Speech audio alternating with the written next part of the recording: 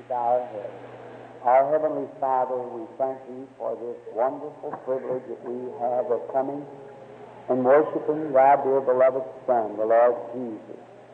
We thank Thee for ever being mindful of us, descending to the earth to take we poor our sinners' place, to suffer there for our sins, and to take our sickness and bear it away. We're so thankful to enjoy tonight the attributes of that all-sufficient sacrifice. Now, move into the hearts of the people in a special way tonight, Lord. Do something just outstanding, we pray. Not that we need that to believe, but that unbelievers might believe. Hallelujah. Grant it, Lord. May we say when we leave, like those coming from Emmaus, did not our hearts burn within us?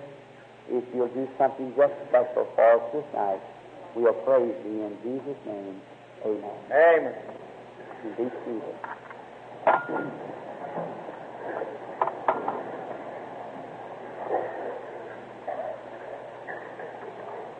It's indeed a privilege to be here tonight to speak from this platform again to this lovely audience of people.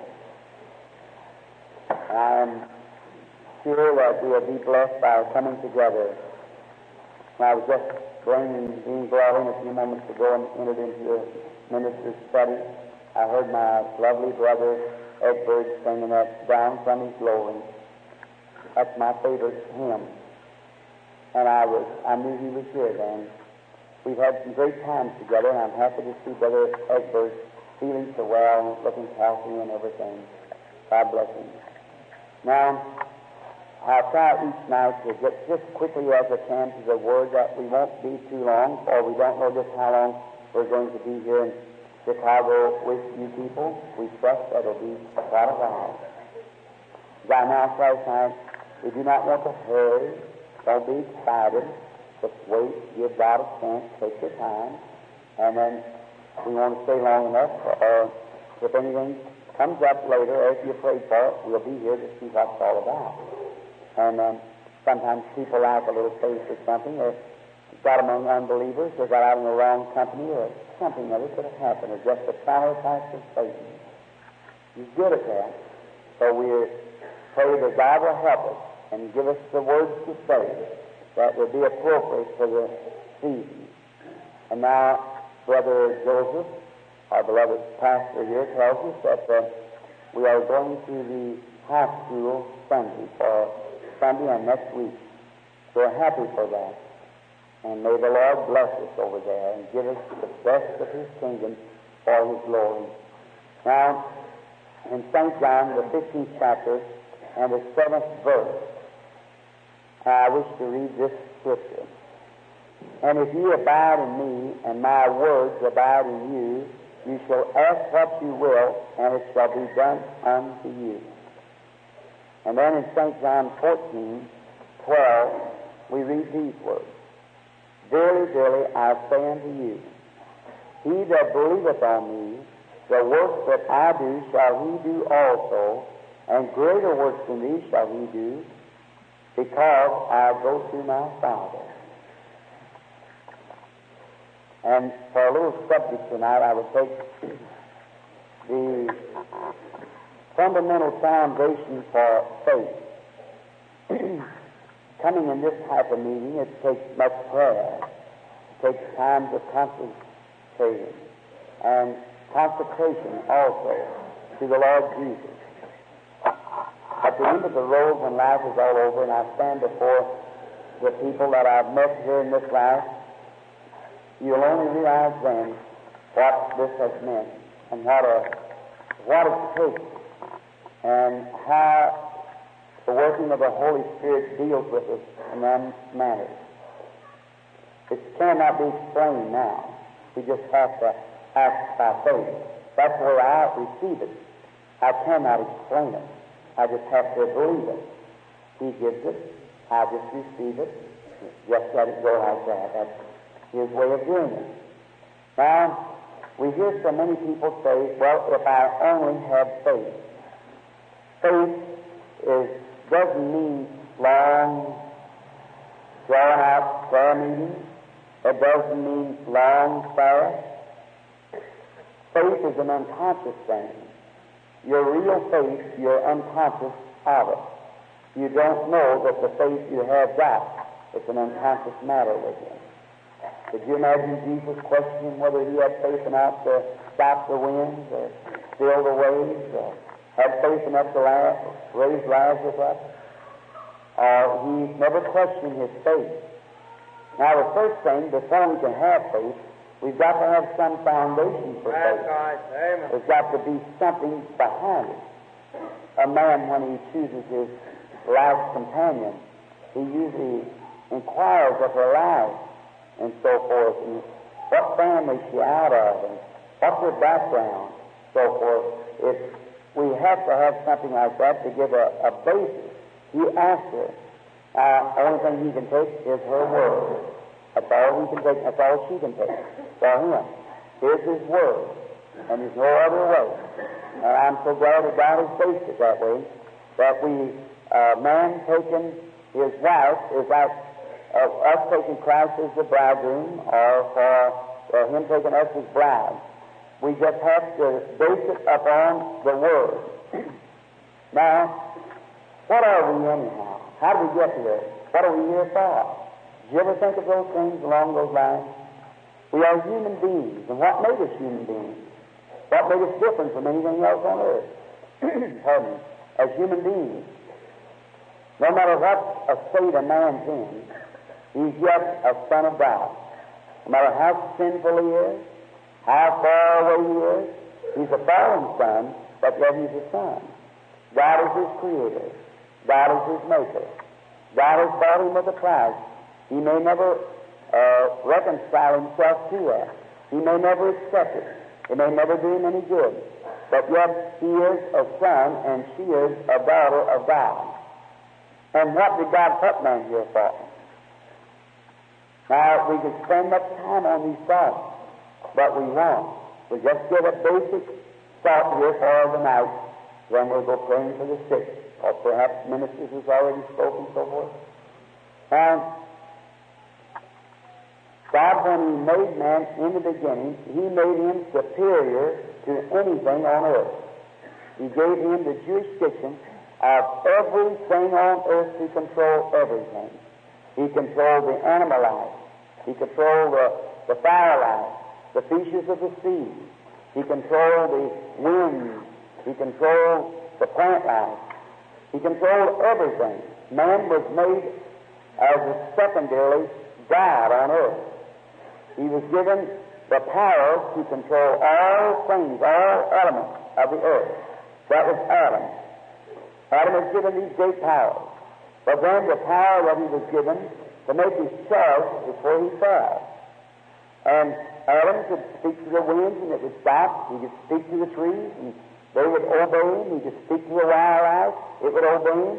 He could speak to the waters, ever what it was. Everything obeyed Adam. Now that is the beginning of man. That's what God gave him power over everything on the earth. Now through the fall, he lost that power. Then he became unconscious of the fact, after losing his relationship and friendship, fellowship with the Father, then he lost that. And all these great channels become clogged up. And he couldn't get through. Now what Adam was in God, Christ has redeemed us back to that. Now, a redeemer, to redeem anything, is to bring it back to its origin again. And Adam never had to be sick. He never had to die. He never had a worry. He never had a heartache. He never had fear. He just climbed up in the arms of the Father and just like a child. Everything was his. And whatever he asked, well, he just got it. Everything obeyed him because he was God's child. And the child is heir of all things. Now, when man fell, he lost this. And now what he lost in the fall, Christ come as a redeemer. Did you ever stop to think what Christ redeemed us for? He gave us everlasting life. He brought us back to eternal fellowship and relationship to God, to be His sons and daughters again, to restore back all that Adam lost in the fall. Now, the thing of it is, since He has restored man back to this place, man in the fall has lost his conscience of what Father put him here on earth to do. In other words, all of the plumbing, as it was, in our brain and the outlets to faith has been clogged up with business affairs, with home life, domestic things. It's all become so clogged up with that until God can operate through those channels that He made a man for. Now, when God made the human body, every little part had its place to play. The teeth, the tongue, the eyes, the nose. God put everything in there to make it perfect in operation to make the man, to live. And if God so patterned the man, the body of a man, how much more has He patterned and set in order the body of Christ, the church? If God designed man's body, He certainly designed the body of His Son, the church. And He's designed us to come together in heavenly places in Christ Jesus and have these supernatural workings of God outlets through gifts of the Spirit, such as prophecy and wisdom and knowledge and gifts of healing and all these other different gifts. It's outlets that God lets out His power and lets out His revelation to the people. And not as an individual so much, but as a unit. We're all together. One great body of believers. Yes. And how do we get into this body? The mystic body of the Lord Jesus. By one Spirit, we're all baptized into this body. Now, Satan, by laws of sin and death, makes everything that sin and death brought operate. If Satan sends a cancer, the man recognizes it, receives it. Satan sends heartache, we recognize it and receive it. And if Satan, by his power, can make his love work in man, how much more ought God, with His power, make His love work in man? Yes. If Satan can make his love be sure enough to recognize him, how much more ought God through His children to make His love be recognized among His people? Of divine healing, revelation, power, gifts, manifestations of the Spirit. The law of sin and death works in the people, and the law of the liberty of Christ is coming to us to set us free from those things. So, I believe this with all my heart. I believe that we're nearing an age where when people are going to recognize these things, that we've had so much vain philosophy and so forth, and teachings that ought not to be, until it has set the human mind to a revolution of thinking on matters of this and that, and taking it away from the Word of God. As I said, faith doesn't come by fasting, faith doesn't come by praying. Reading a book, all that's good, fasting, praying, and reading a book. But faith comes by a subtle something that's in the human heart that tells you just as sure as you come to this church tonight, go to return home, you told your wife you'd be home after the service is over. You do that unconsciously. That's right. You just go out and get in your car and go on home. That's right. Now, you could not do it unless you had faith. You could do it. You'd never move from where you're sitting. If you didn't have faith, you could raise up. But you've done it so much, and you just become so accustomed to those laws that it's a natural thing.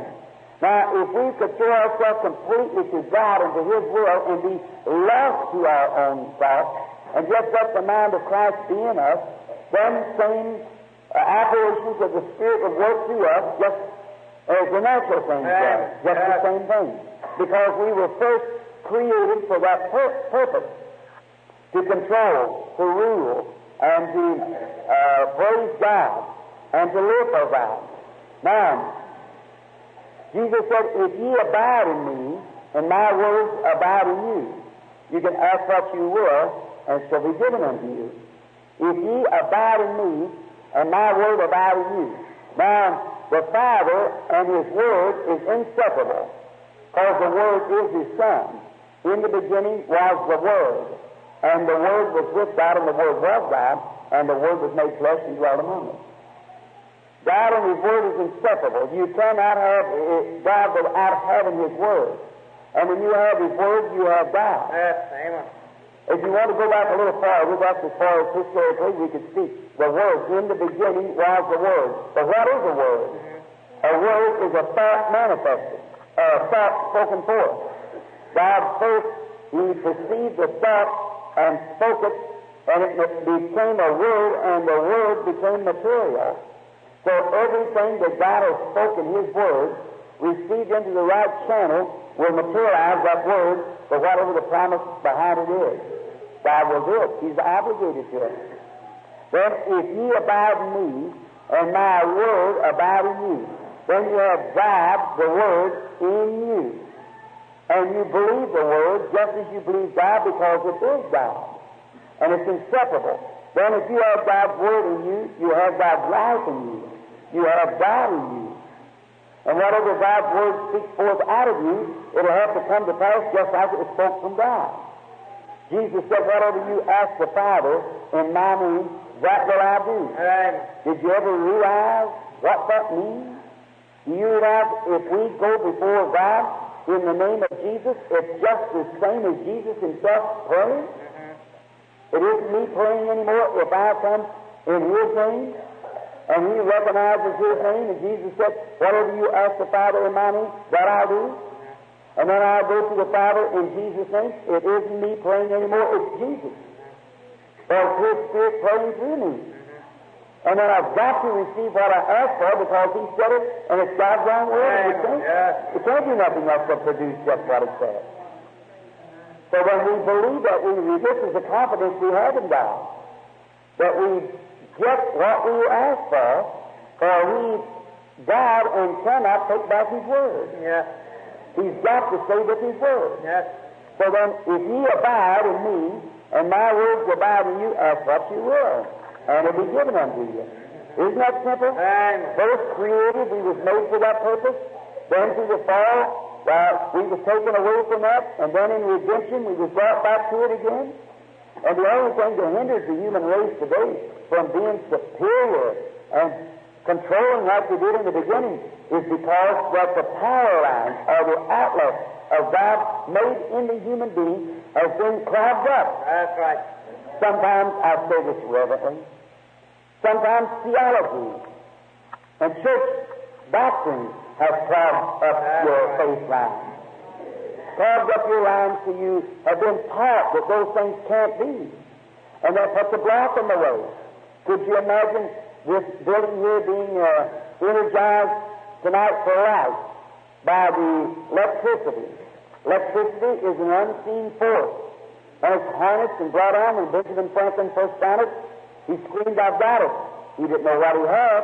He had something. Yeah. But along come Edison and put it to work. And today, we can send a wireless telegram from right this place here to anywhere around the world by a wireless telegram, an unseen force moving through space that no man can catch it. Only machinery can catch it because it's too fast for the eye. But yet there's a force, like this telegram coming right through here now.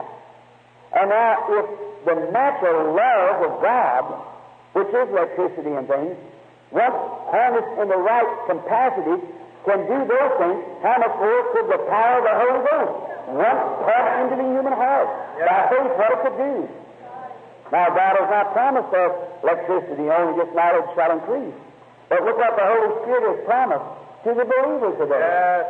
And then we look back and see that God put electricity here for certain things, and science is moving into the field of science and bringing it out. But we as Christians, we've become too clogged up. We just can't understand. Well, we were thinking about the doctor said I can't get well. As long as you think that, then you're not thinking God's self. You can't do it. If you say, well, I'm going to die, the doctor said I was going to die. All regards to the doctor, that's the best of his knowledge. If he said you're going to die, humanly speaking, I believe the same thing. But by the word, I don't believe it. Amen. Right. Because he promised me that whatever I ask the Father in His name would be granted. Yes. And I believe that's true. Now, if God can just clear that little channel out and run that energy out to that place, then something's going to happen. The whole body is set together to operate. And His life begins just as sure as it takes every member of my body to operate and give me life, so does it take every member of the body of Christ to operate together to give it life.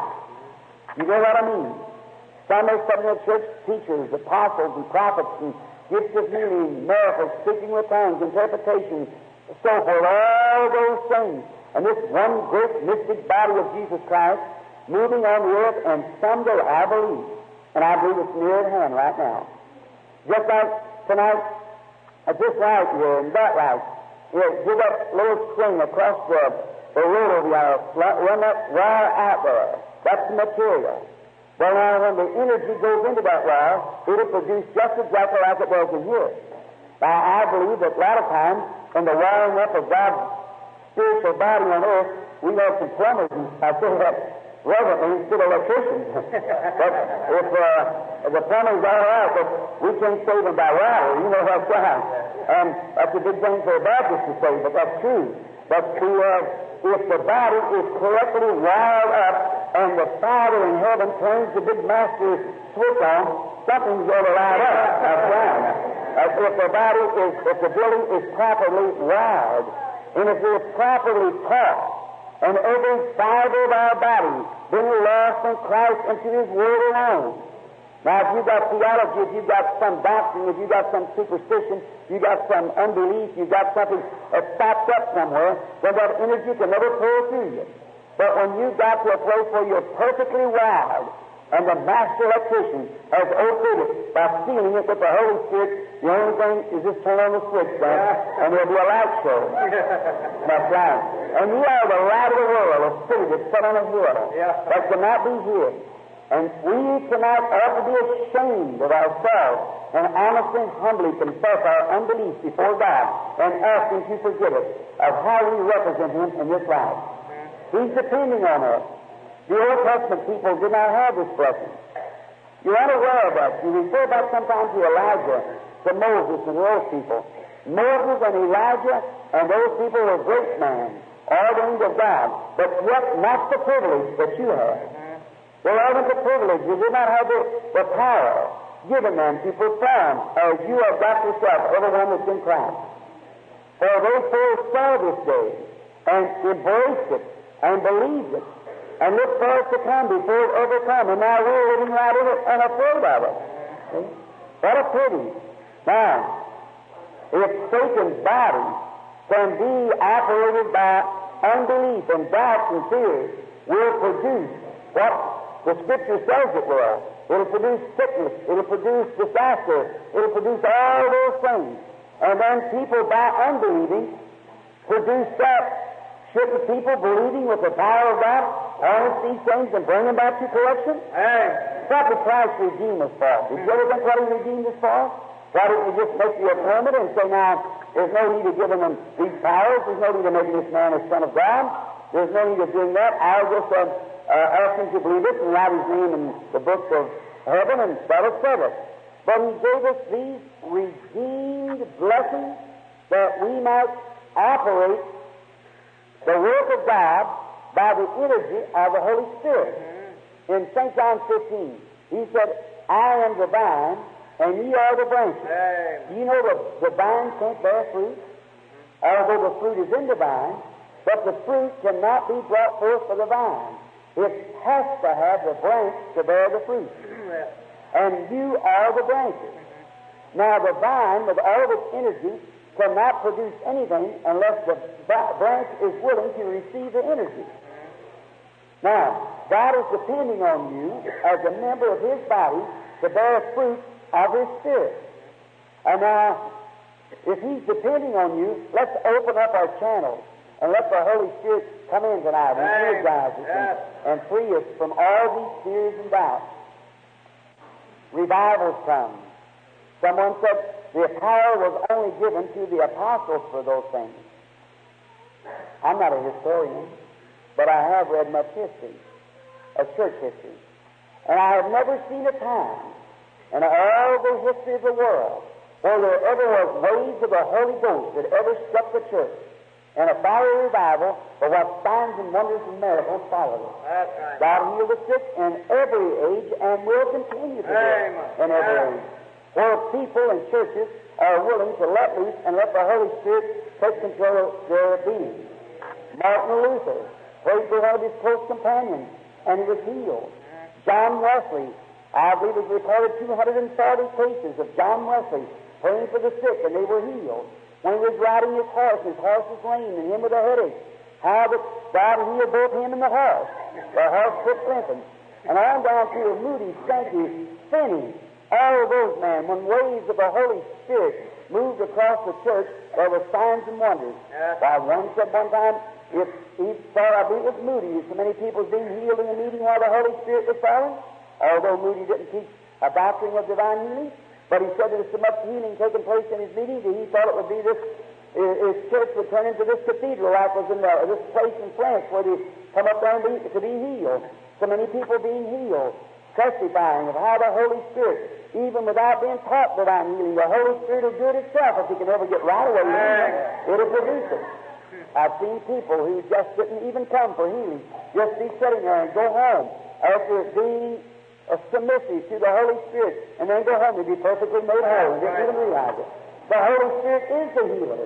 The Holy Spirit is here tonight to energize every life, to do everything. Now you see what the basis of divine healing. We'll have to draw this to a close because time won't let us speak much longer. We've got to bring it to a close. Now there's something that's wrong. When in the beginning God created you to be master of every circumstance. That's right. That's the origin. That's the authentic. That's God's Word. There was nothing could happen unless you was the master of it. That's what you were created for. Then sin came along through fall and blinded the eyes of it. And now Jesus came along and redeemed it back. And now the Father gives you the Holy Spirit to lead you and guide you, giving you all these divine promises. Teachers, humbly saying it, but I love every man or woman that breathes the name of the Lord Jesus. And I am not a debater. I'm not successful. I don't believe in that. I believe in just preaching the Word. That's all. And I believe that this is God's Word. And if this is God's Word, as I believe it to be, I believe that He's obligated to answer for me every promise that's in the book, if I meet His conditions. And He seals me into His kingdom by the Holy Spirit, which I believe is not a fanaticism, though we have a lot of fanatics with it. But yet, it's not a fanaticism, it is a truth. And then God is obligated to His Word, to take care of His Word. He watches over it to perform it. Now, hungry people. You know what every cult in the world today is from? Every cult in the world raised up today because of hungry children. That's what made the heathens in the heathen land worship idols, hungry children. That's what made fanatics go across the country, hungry children, trying to look into the Word to find out if this is right or if that's right. Every cult sprang from that. And today, many things through that, honest-hearted people, hungering and thirsting for God, or there's something in a man or a woman, all the way back from his origin, tells them that there's eternal life somewhere. Some seek it in an idol. Some seek it in a shrine. I was down at a great church in Rome a few weeks ago, and they'd taken me to a church where all the monks that had died, they would bury them in there like they plant a garden, and there's gardens of them is fenced off. And after they laid there and their body deteriorated, the skin worms taking the body, then they would dig up those bones, and they had all the fixtures in the room of people's bones, the little fingers and so forth, and all along the walls were just human bones wrapped together with skulls and so forth, tying them together. All the whole building was made of that. Many other monks died, and in the grave there, going away to come back and have their bones placed in that. Now, some of those skulls, I noticed as they passed along with the guides, and some of those skulls were rubbed completely white, where people go along and rub those skulls of those monks, thinking that perhaps in there they might receive a blessing. they might receive something from somewhere else, from where that monk went. There's a very striking thing at the back of the building of the church where it was at, and there's a sign there I thought was very appropriate. It said, "We were once as you are now, and someday you will be as we are now." And that's true. It gives you something to think about. But now, rubbing those skulls, thinking that maybe there would be a blessing. What is it? Hungry-hearted people somewhere, thinking maybe that someone that once occupied this body has moved on and could give them a blessing by rubbing a skull. That's only the human. That's only something in the heart calling out, wanting, reaching out, hungering and thirsting to find something. Now, there's got to be something right, and if there are hungers in the human heart for such as that, and we see the basic beginning of it, and see how it's led down, there's got to be something that's truth and something that's false. It's just got to be things. I say that reverently with all my heart. And I say it as your brother. And I am not belittling anyone's belief or any religion that you have. And here tonight, probably many religions represented, many religious people of different sects of denominations and so forth. And I respect every one of them. But now let's just look right down up to this little basic thought here before we pray for the sick. Let's look down and see. Jesus said in this last text now that we're going through the first, "If ye abide in me and my word in you," Jesus said, "He that heareth my words and believeth on him that sent me has everlasting life." We have everlasting life. We've accepted that by faith. We believe it. Now, Jesus said, "He that believeth on me, the works that I do, shall he do also. Even more than this," the right translation is more. The King James here says greater, which means not in quality. It couldn't be greater, but in quantity, because he could be all over the world. He could be doing the work here and in Italy and in Paris and everywhere else doing the work. "More than this shall you do, for I go unto my Father. A little while the world seeth me no more, yet you will see me, for I will be with you even in you to the end of the world." Yes. Now, we believe as Christians that Jesus Christ that died, you believe that when Jesus was here, when he walked on the earth here, that he healed the sick. How many believes that with all your heart? Yes. He raised the dead. He cast out evil spirits. And he did nothing except the Father showed him, he said. Is that right? Yes. St. John 5:19, he said, "Verily, verily, I say unto you." Now, he wasn't a person that went around and just said, "Bring this and here, let me show I can heal him." No. He went around, and where the Father showed him what to do, he went and done it. When he was here on earth, I say this, maybe out of repetition, I don't mean it to be that way, but I've said it before, but let's look at his life just a few moments to see what type of person he was. Then we can have an idea of what he should be today. Now, when he was here on earth, he was a perfect example of everything of the Godhead. He was the fullness of the Godhead bodily. In Christ dwelt God. The body of Jesus was only the tabernacle of God. It's where Almighty God Himself lived and dwelt in a human being. Amen. Yes. You believe that, don't you? Yeah. You have to be saved. You have to believe that. He was deity Himself, made flesh here on earth, to manifest His love to the people and to take away sin of the earth. He came here in order that He could anchor death in His own body. He could anchor sickness in His own body. The curse that ought to have been on you, He took it upon Himself and had to die as a man in order to redeem you back to this full fellowship with the Father again. What a marvelous thing. Our hearts can't conceive what a thing that was, what He did. We're too slow. Our minds are sluggish. The bowels have been stopped up. They've been paralyzed by unbelief and fear and doubting. It can't flow free like it should do. Unless we let the Holy Spirit so dominate our lives till it pushes those bowels to life again and starts it operating. See? Then we can see then, sure it's the Father. Then unconsciously your faith is there. You don't have to worry about whether you got faith enough to do this or faith enough to do that. It's just there anyhow. Amen. You just do it because the Father said so, and it's the living Word in you, and God's in you, manifesting Himself just like He was in Christ. You still like He was in Christ? Yes, sir. He said, "The works that I do shall you also. Even more than this, for I go to my Father." Now that's His word, St. John 14:12. He gave that promise. Everyone would believe that was inspired. And said, a little while, and the world will see me no more, yet you shall see me. For I will be with you until the end of the age of the apostles? No. I will be with you, even in you, to the end of the world. Amen. Yeah. Hebrews 13:8 said, Jesus Christ is the same yesterday, today, and forever. That was he when he was here on earth. He was a man, humble, born lowly in a manger. He had no great swell education as we know of any schools. They want to know where he got this wisdom when he comes to his own country. For his people there said, what school did he go to? What seminary is he from? They know nothing about him. So he's not the carpenter's son out here, a peasant. He had no training of man. At the age of 12, but his wisdom was, it outstood anything the teachers know. There was a difference in having worldly, earthly education and having the power of God to dominate in wisdom with you. For he's hid it from the educators and reveal it to babes such as will learn.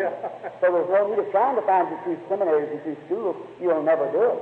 It's a hidden mystery that can only be known as God will let it be known. Amen. Now, if we see that and know that that is the truth. Now, watch him just a moment. When we see him here on earth, a fellow, Philip, coming got saved. He went and told his friend, Nathaniel. He brought him to the prayer meeting, or whatever they were having, perhaps staying in the audience, or wherever it was, but Jesus looked down and fastened his eye on him. Or wherever he might have been in the prayer line, or wherever it was. Jesus said, behold, there's an Israelite in whom there is no guile. And he said, well, when did you know me, Rabbi? He said, before Philip called you, when you were under the tree, I saw you. What astonished him, he said, why, thou art the Son of God. Thou art the King of Israel. He said, because I told you that, you believe? He said, you'll see greater than this. Amen. Greater is only promised to those who believe what is right to walk in it. So if you refuse that, there's only one thing left, is darkness. That's right. For while it is light. We'll notice he didn't claim to be a healer. When he passed through Bethesda and all those crippled and lame people laying there, he never healed a one of them. Went up to a man laying on a little pallet, as it was, or quilt or something laying there. He said, will thou be made whole? Now, the Bible said Jesus knew that he was there and knew he had been that way for 38 years. Now, that's the Jesus of yesterday, isn't it? He knew that he had been that way 38 years. He said, will thou be made whole? Why not that man blind, lame, halt, withered as he passed through that pool? Why didn't you make all them whole? He explains it in the 19th verse. He said, verily, verily, I say unto you, the Son can do nothing in himself, but what he sees the Father doing. And what the Father does, he showeth the Son. See what I mean? When the woman touched his garment, he said, I've healed thee. He said, thy faith has saved thee. Her faith in him is what made it right. The Apostle Peter and his shadow passing over the sick never healed them. Not the shadow, but their faith in the apostle. It was their point of contact to get to God. Now, Jesus, when he was here on earth, promising these things. Now look, the very things he did, he never claimed to heal anybody. He only claimed to do as the Father showed him by vision. But he was possessed with a power that we all know, that he would look into the audience when he was standing, and he would say a certain thing to a person. Like, for instance, a woman had touched his garment. Something went away from him. There's some way that he knew that something had happened. I hope we see this now. Jesus had some power. Let's just say it that way. Jesus, the Redeemer, to redeem us back to what we was before Adam's transgression, when he was here on earth as an example, Son of God, for the first indwelling of the Holy Spirit, and after he could bring many children to God. When he was here, he was possessed with a power that when a certain person had faith, he could turn to the audience and call who he was. A woman touched his garment. It satisfied her. She ran back into the audience, and she felt that her blood issue was going to be all right then. So she stood back in the audience, standing out there. Jesus turned around, looked around through the audience, said, who touched me? He necessarily didn't have to say who touched me. He could have found her anyhow. So he just looked around over the audience, said, who touched me? She stood just as innocent looking. He said, thy faith has saved thee. That was Jesus of yesterday. Now, I want to ask you something. When he was here on earth, that's the kind of a life that he lived. That's the kind of the work that he did, the works of the Father. He said, if I come to do the will of God, and I do the will of the Father, he come to fulfill or to obey the Word of God. And God was in him fulfilling his desires to the people. Now he said, after I go away, the Father will come in the form of the Holy Spirit and will be with you, in you, until the end of the world.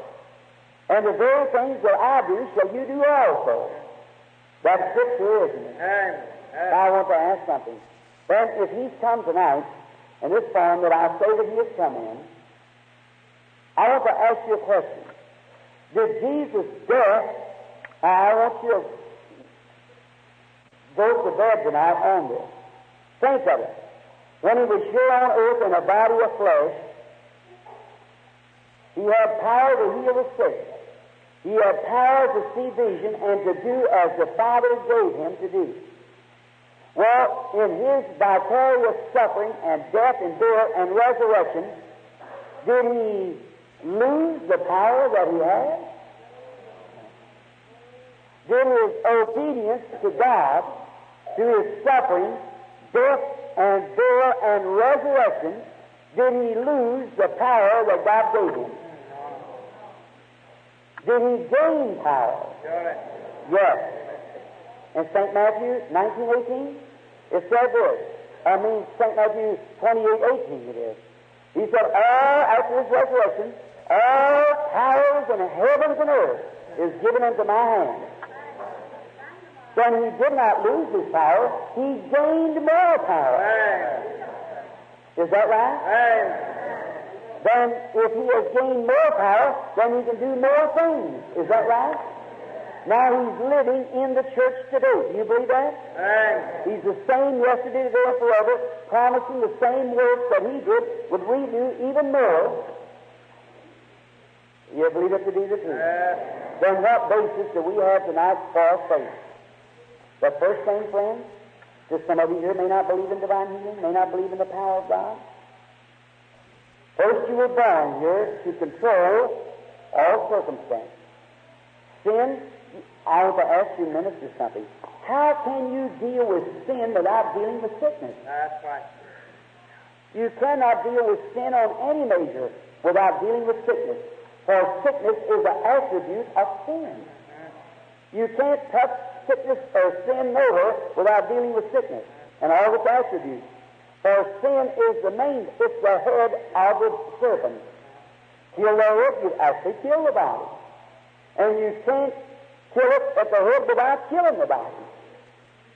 So if he just come to heal us and not to save us, we could have something to say about salvation. But he come to deal with salvation for the soul, which is the head, and when he kills the head, he's got to kill the rest of the body. So you can't deal with, Jesus couldn't come to redeem us from just sin without redeeming us from sickness. Or all the things that goes with it, even to death. He redeemed us from death, and we do not die. There's not a scripture in the Bible that says a Christian dies. We have everlasting life and cannot die. God promised to resurrect the body in the last day. We rest in this assurance. Now we have salvation, happiness, and joy, which is the earnest of our salvation, of our complete redemption someday, and we have divine healing as the earnest of our immortal body, which is coming on.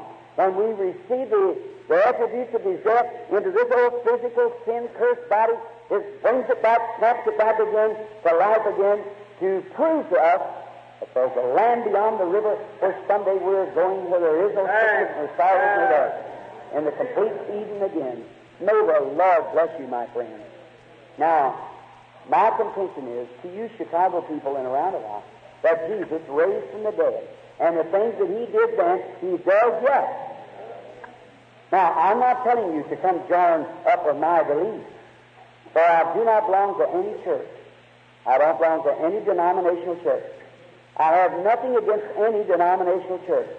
But I'm only asking you this. As a denominational Christian, with only a profession of faith, you'll never see the mystery. You stay in your church, but be born again of the Spirit of God, so the bowels in your innermost being, in your mind and soul can open up to the full statue of what God wants you to be as a Christian in that denomination. And you'll do good. Your pastor will appreciate you if he's a spiritual man. May the Lord Jesus now come on the scene. I've talked plenty, too much, but I want you to know that we have a basis on the Bible. This may be just a little different. Have you ever heard it? You may have thought that the people here a few nights ago, or I close, just comes to my mind, I must say it. A man belonged to a certain denominational church that did not believe in divine healing. I was in a little prayer meeting, he taught me. And he said to me, if you be the servant of the Lord for the glory of God, that I myself might see, and for the glory, here's a little crippled girl, heal her and raise her up before me, and I'll believe it. Now you see, the man was lost. So he was a minister. He was lost. He didn't realize that the same Spirit that said, come down off the cross, and we'll believe it. That's right. There was a sinner sitting in the next room. So got the sinner and brought him up here. So now, sir, you take this poor lost sinner here that's sinful for the glory of God and save his soul tonight. And if you, when you save him, I'll heal her. That's right. You save this one, I'll heal this one. Right? Sure. He could not save the man. Neither could I heal the crippled girl. But Jesus Christ can save the girl, and Jesus Christ can heal save the man or heal the girl. That's right. For it does not lay within man. We're only instruments that the revelation of God can be brought forth through our lips as the Holy Spirit speaks as we yield ourselves to Him. Amen.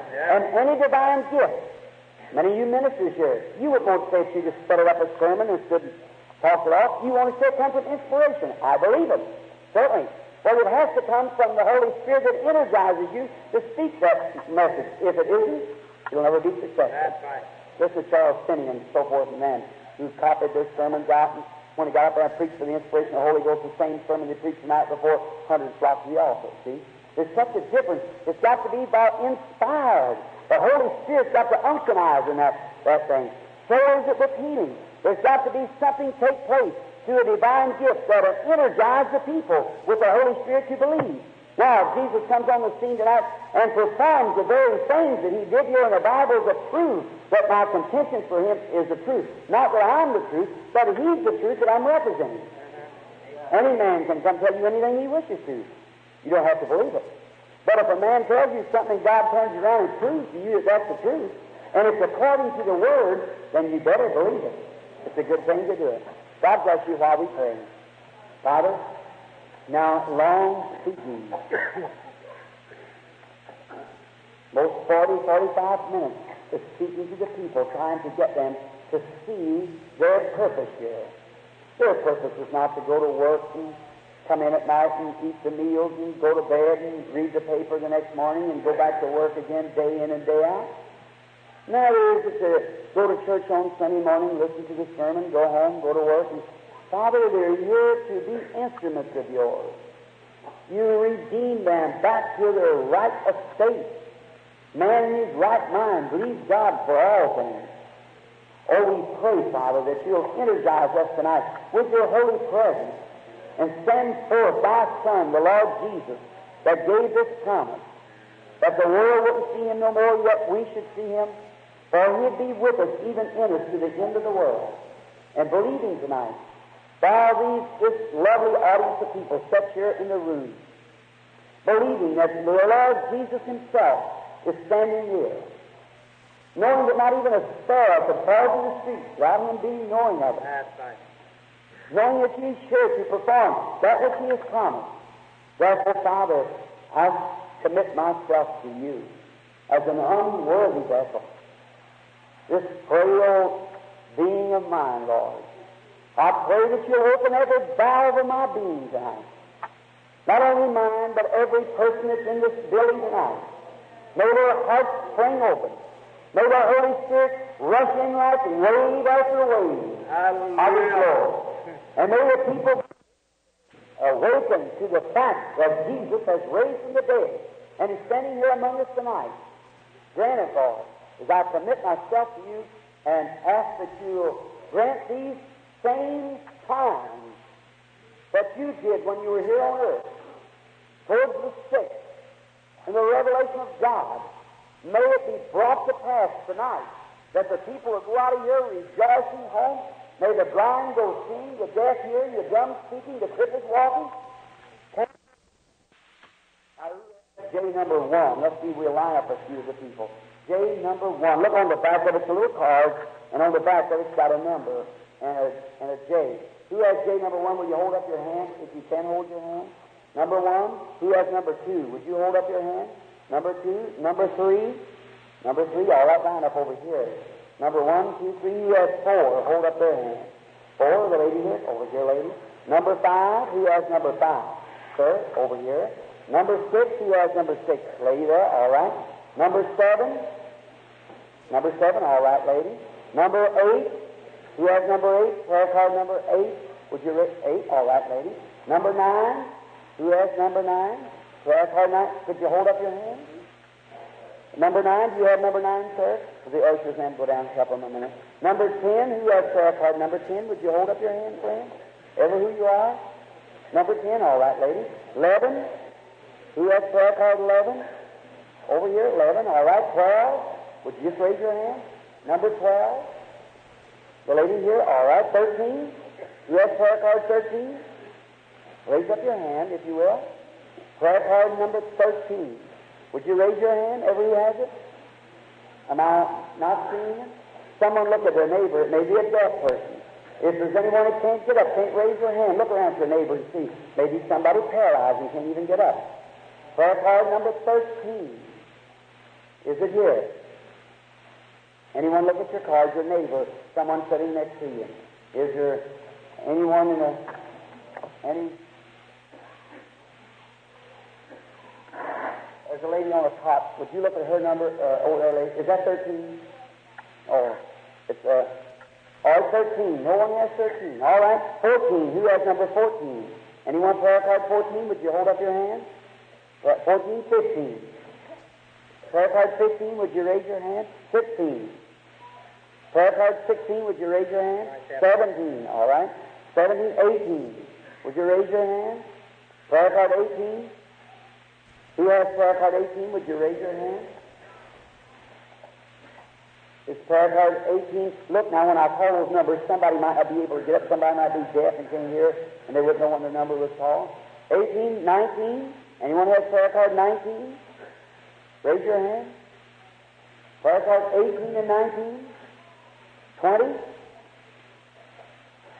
Maybe I went far and we'll all right. All right, sir. All right. Now, well, we'll wait there just for a few minutes and see if we can see it. Maybe we can call a few more in a few moments.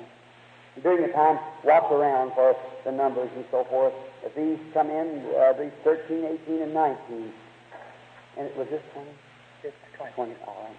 Or they come in while you place them in the line if they're out. Now, how many out there is sick tonight has your prayer card? No way of getting in the prayer line. You got no prayer card, and you won't God to heal you. I want you to raise your hand. Just raise your hand. All right. Now, I'll tell you something, my dear beloved friend. If you'll do this, if you'll forget about me being Brother Branham, see, if you believe that the Lord Jesus Christ is here with you, that I'm just only your brother, and if you just believe the Lord Jesus is here, and will you sit and do this? If you'll do this for me, just sit down and say, Lord Jesus, I truly believe that that's the truth. I believe the man has told the truth, for he brought out of your Bible, and I believe it to be the truth. Now, Lord, I know the man doesn't know me.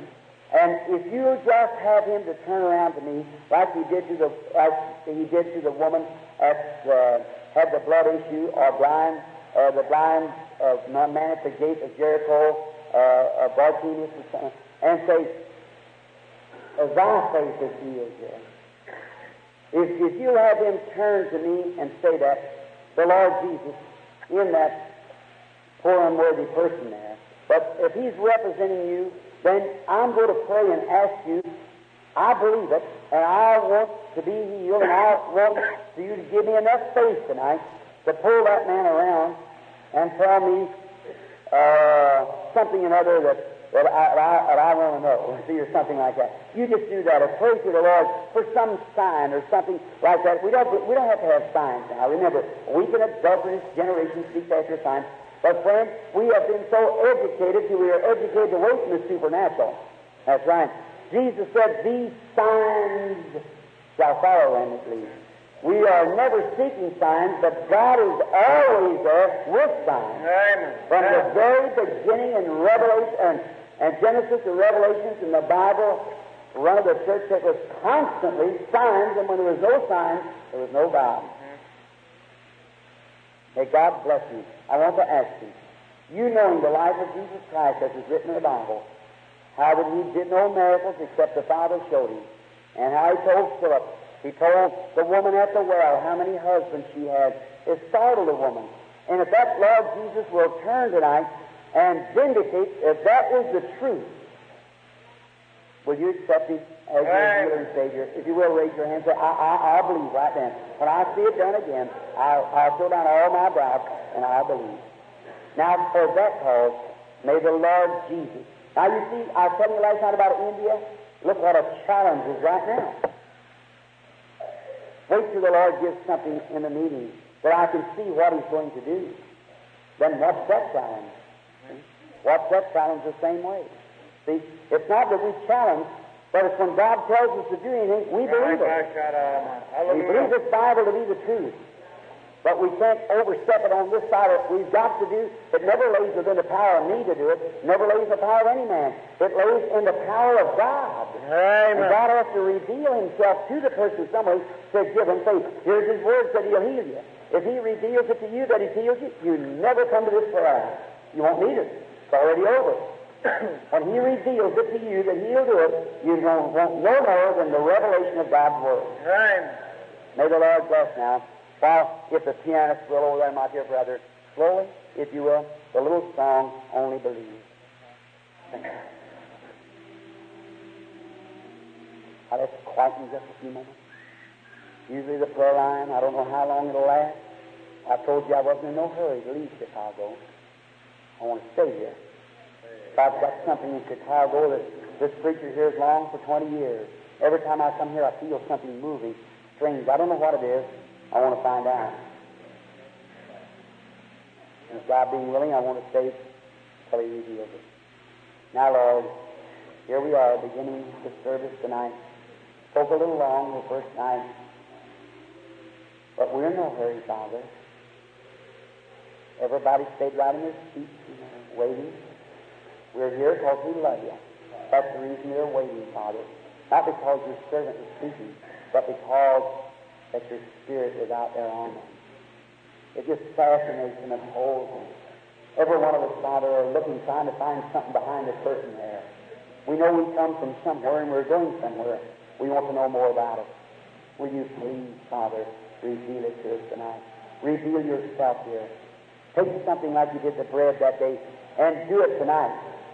Like the people know that it was Jesus, just like those disciples up there at Emmaus that time. And the way you broke that bread, they know that you was the only one to do it that way. And will you do it your way tonight, here in the building? Do something like you did when you were here on earth. And we'll be thankful for it, Father. Now, as a divine gift which is given by you and ministered to me by an angel, I submit myself into your hands, that this gift may magnify the Lord Jesus Christ. Hallelujah. He asked it in his name. Amen. Amen.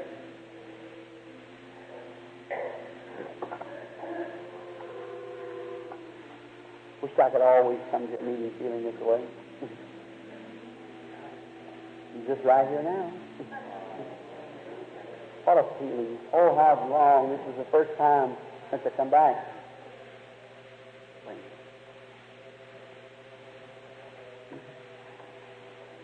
Now, everyone, be real reverent.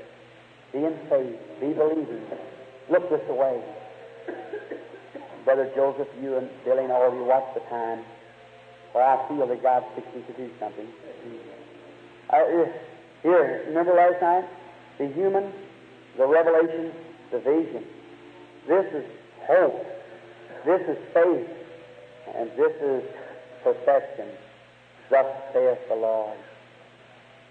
Right now I feel in this realm that God's fixing to do something. I feel real good about something.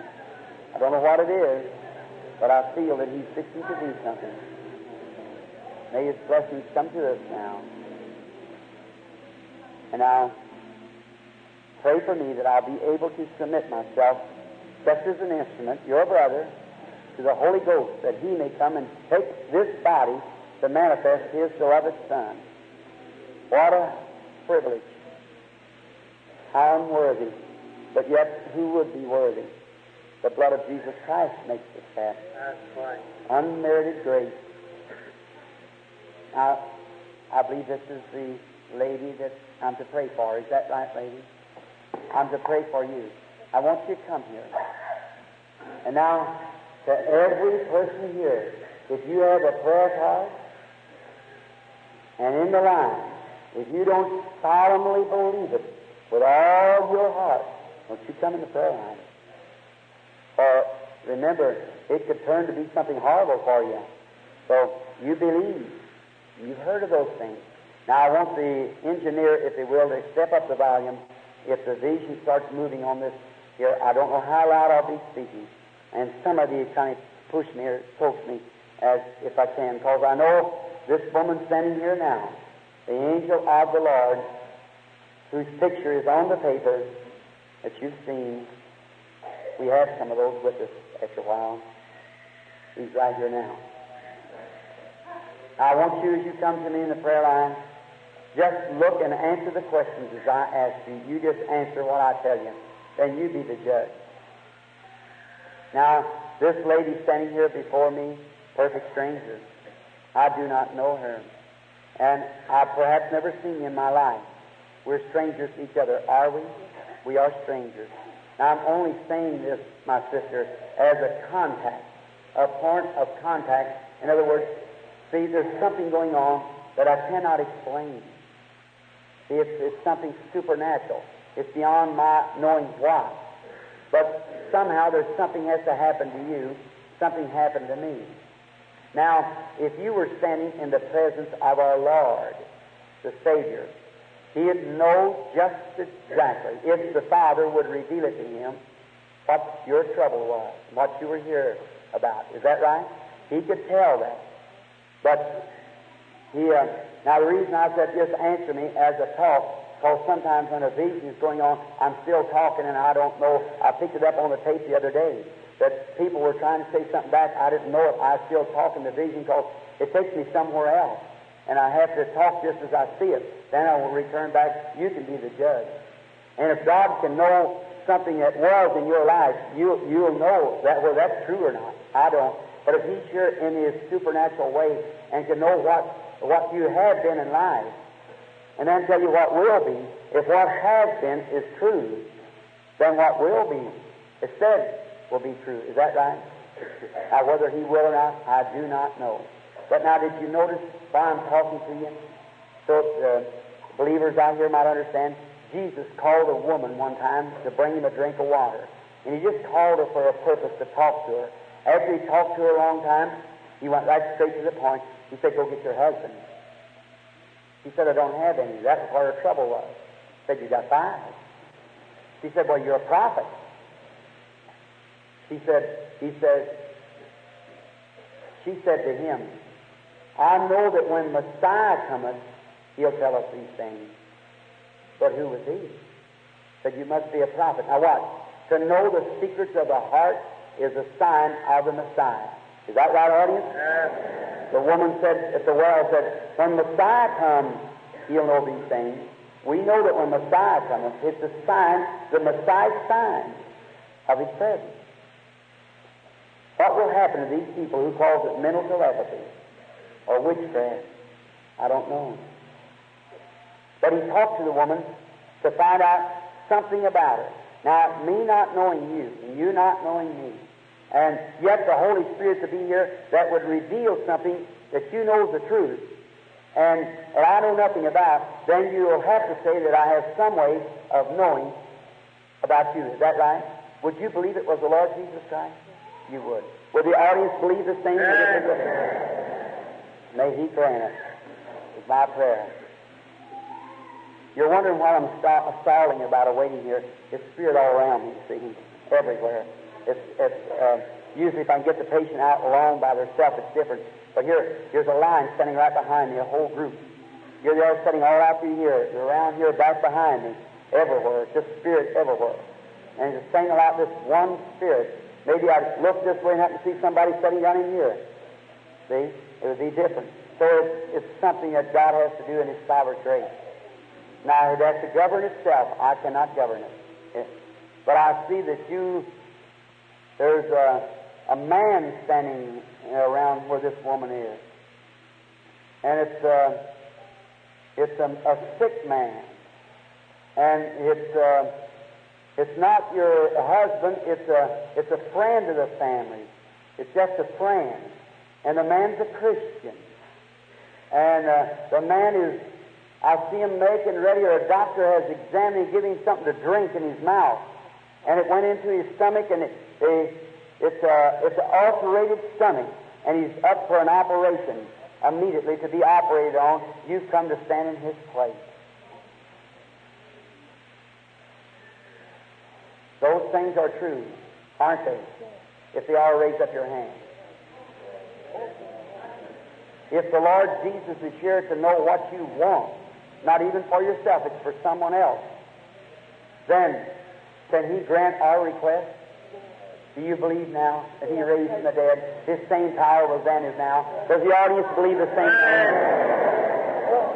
Our Heavenly Father, I lay my hands upon this woman in a representative way. If she stands here in the Christian act to represent someone, you stood to represent us all. You represented us in death as a sinner. You represented us in sickness as a healer. And Father, you represent us in the resurrection of immortal life someday. And we thank Thee for it.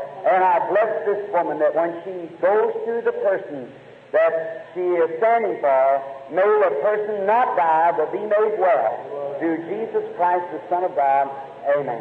Amen. Well, your friend, your handkerchief, you had it in your hand. When you take that handkerchief, you place it on.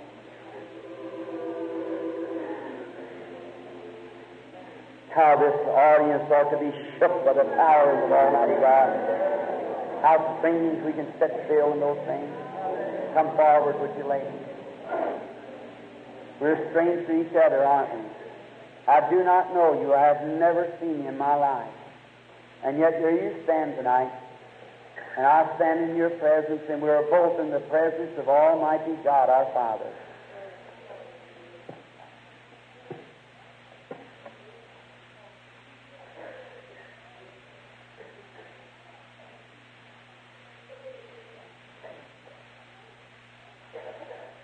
You believe me to be His servant, and all these other people to be His servants. We're all Christians.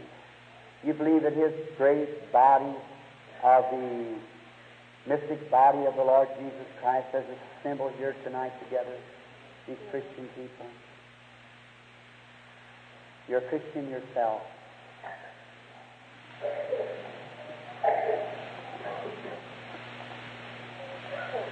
I see someone that's laying down. It's a woman. And she has fallen. You're having some kind of a spell that you pass out or black out. And I see something as a door or something you went through or fell through, or is a screen door. You fell through it and you hurt your ankle, your left ankle, and it pulled the ligaments loose in your ankle. And they want to heal up. And you've been thinking that if you could ever get here to the platform, that Jesus Christ would make you well.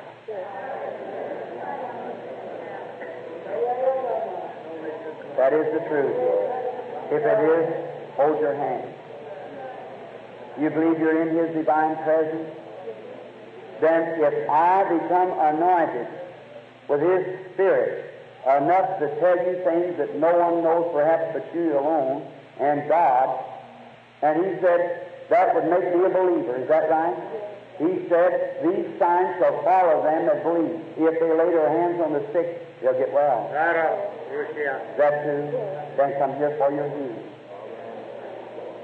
O God our Father, Creator of heavens and earth, author of everlasting life and giver of every good gift, upon the merit of this my sister's faith and thy word and the resurrection of thy Son and his presence here now with us, I pronounce her to be well in the name of the Lord Jesus Christ. Amen. Amen. God bless you, sister. Amen. Have faith now. Believe with all your heart. Supposingly we are strangers to each other, ladies. God knows you, knows all about you. I do not know, but you're conscious that something's going on. Perhaps a little different than what you thought when you first come up. But it's His presence that's doing these things. It isn't me. I'm just a man.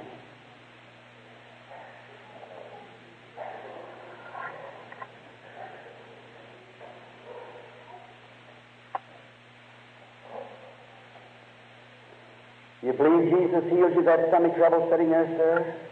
You believe the Lord Jesus will make you well? If you believe it with all your heart, you with the red shirt on there. Go on, meet what you want to now.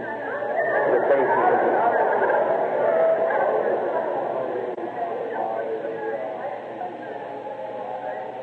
you didn't realize, sir, how that was done. You thought it was ulcer, but it was cancer. Well, this woman standing here suffers with cancer too, and that's where it was pulling from. You have cancer. And that's a growth. It's on the breast. The doctor told you it was malignant. And it's on your left breast. Isn't that right? You believe you're going to get well now? In the name of Jesus Christ, may it be so.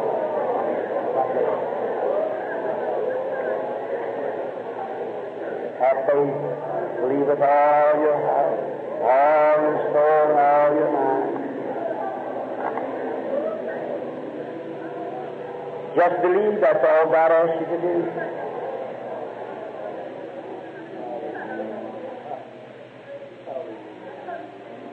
That's right, brother. Just have faith.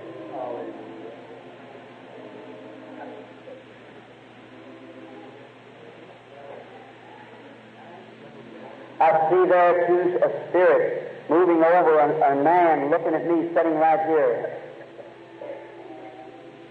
It's something that goes to that other man, two of them together.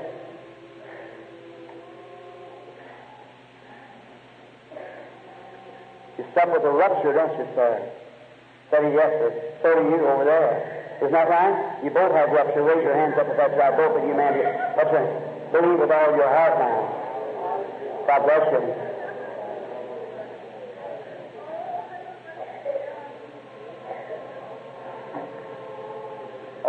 Do you now believe? You have faith now.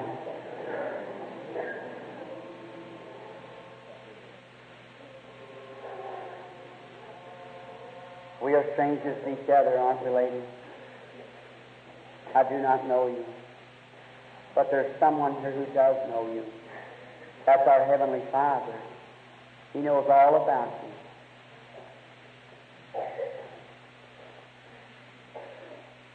You're suffering with a nervous trouble.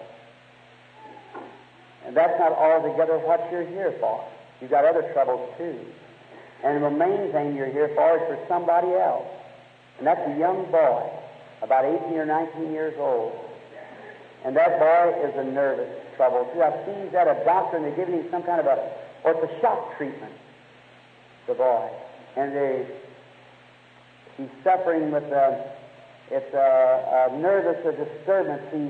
He's self-conscious. He don't like to get around where people's at. He is a Christian, but the devil has him bound.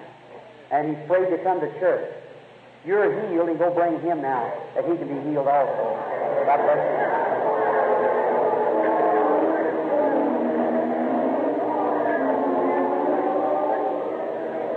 Have faith. Don't doubt. Believe with all your heart. Jesus Christ will make you well. Reverend Branham, I'm possessed with a black cancer. I can't stand like that. 4 years blind sickness. You believe, sir, with all your heart? Black cancer. Reverend Branham, black cancer. 4 years. Oh, my life, I can't stand. How long have you been a Christian? A long time. You believe with all your heart? You believe me to be His servant? You believe the Holy Spirit is here? I do not know you. God does know you. I suppose this is our first time meeting, but He knows all about you.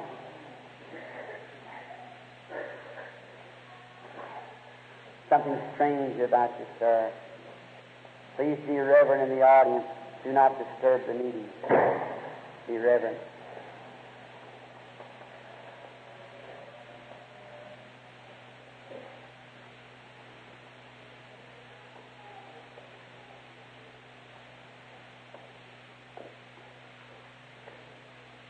You go home and eat what you want to. The Lord Jesus healed you of stomach trouble there. God bless you.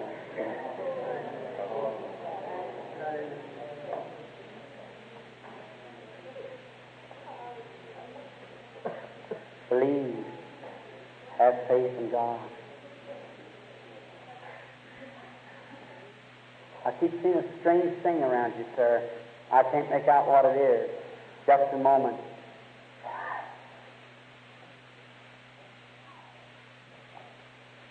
Or it's a wall, it's a place, I see you're from a place, it's a penitentiary or something or other around somewhere where you're from. And that's Michigan City, Indiana. And you are here because that you're nervous. And your wife is all upset about something. And it's about an elderly lady, and she's in a hospital with cancer, and that's her mother, your mother-in-law. You're a preacher, too. And your name is Reverend McKinney. That is right, isn't that right? Things will be all right. Almighty God, I send blessings upon the man now in Jesus Christ's name. Amen. God bless you. Be merciful. God. You believe? Have faith in God.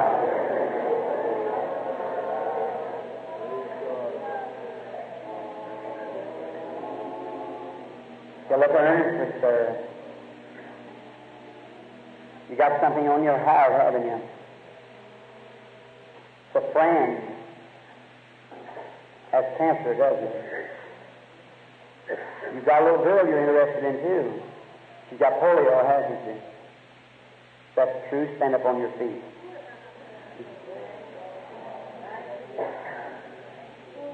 Oh, God, be merciful to this, our friend here standing for someone else. May his desire be granted to him. According to thy word, Lord, as thou hast promised, whatsoever things you desire and pray, believe you receive it, and you shall have it. In Jesus' name I pray. Amen. God bless you, my brother.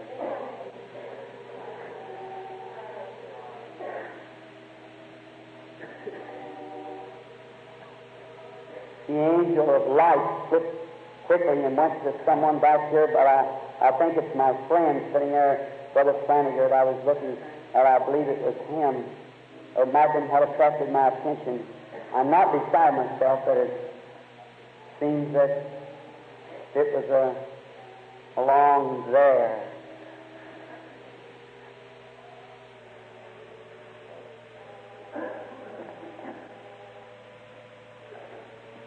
Lady has arthritis sitting there. Isn't that right, lady? That's where she's standing. It's for you with arthritis. sitting next to you there. That lady's in need also. She has something wrong with her hip. Isn't that right? You have colitis also, don't you? Isn't that right? You believe Jesus makes you well? Put your hand over on your friend, and you all put your hands together. Almighty God, author of life, giver of every good gift, send thy blessings upon these thy handmaids, Lord. Give to them the desire of their hearts, that they may be made well. Through Jesus, thy Son, I ask it. Amen. All right, bring the patients. Come. All right. I want you to look at me just a minute for the child. Do you believe me to be his servant? I am a stranger to you. Is that right? Do you believe that is something? All right, you come here you are not here. This is not your child. You take care of this child. But you come because of a gardener. And you take care of this child. And this child has got a little sister. And the sister's older. And the sister has got bad eyes. And the mother of these children are Catholic. And she told you before coming, if the babies would be healed, she'd become a believer. Let us bow. Almighty God, author of everlasting life, giver of every good gift, send thy blessings upon this child. Grant thee healing. May thy virtues, Lord, which raised up Jesus Christ from the dead, now quicken this child. Grant it, Father, through Jesus, thy Son, I ask it. With our heads bowed, please, just a moment, everyone. I want to minister to the child with every one of your heads bowed, eyes closed, please.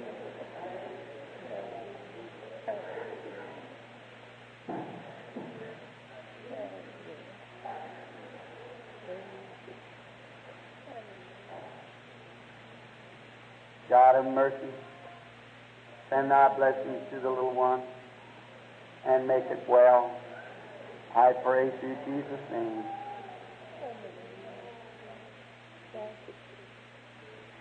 How you may raise your head. Look here, darling. Look up here, Brother Branham. The baby was cross-eyed. I look this way, honey, over here. I look back this way, over here. Look over here towards me. The eyes as straight as yours is. Okay. Take it on, Brother Mother. Let us say praise the Lord. Our Father who art in heaven, hallowed be thy name. Thy kingdom come, thy will be done in earth as it is in heaven. Let thy great Spirit, Lord, move in the people with signs, wonders, and miracles, that the people might know that thou art Christ, the Son of God. O eternal and blessed one, grant these blessings to Jesus our Lord, we pray. Amen.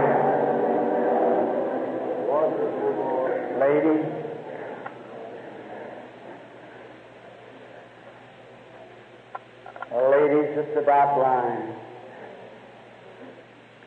No hope for our eyes except Jesus Christ.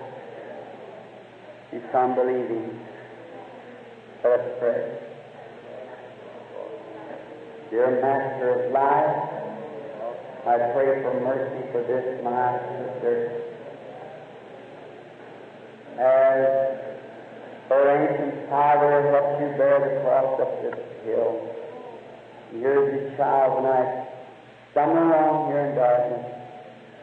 Merciful Father, heal her, will you, Lord? You've given us power over demons. You've promised that I believe it.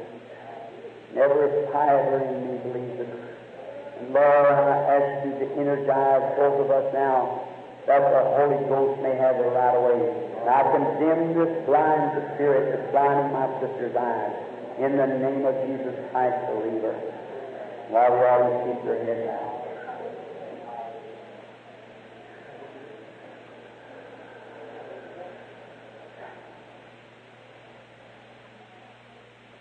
Now I want you to look at me. Just about gone with me. You see me on things. And you put your finger on my, touch my nose. Right? These sights come to your eyes. You may raise your head, audience. I asked her just now to touch my nose. Do it, would you, lady? For on your Lord rejoicing, you're healed, sister. You believe with all your heart? Please, God, take that diabetes away from you and you'll be made well. You believe it all your heart? God bless you. Go on your road rejoicing. Saying thanks to the Lord for His grace. God bless you.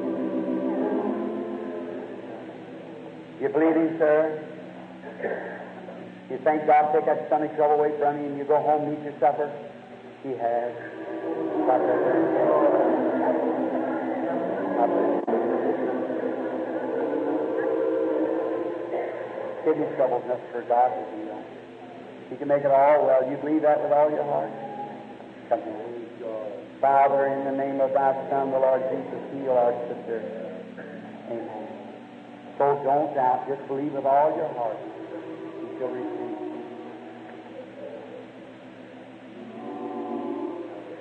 Just a moment, something's come before me, a large building. Now, everyone read. Our Heavenly Father is speaking something.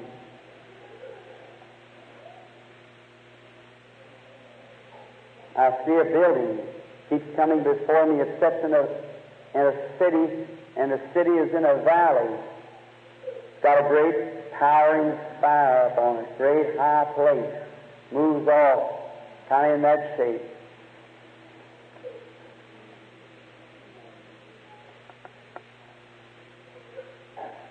It moves now. It's coming to the corner. It's a woman, and she's taken by loved ones to it's a clinic. It's Mayo Brothers Clinic, and the woman comes from Michigan. They take her in for an examination, but they can't find out what's the matter with her. It's a brain disease. There's someone in here, sitting in here somewhere. It's a woman that's rather heavy, and we're bound. God bless you, lady. Laying on the stretcher, it's you. Stand up on your feet.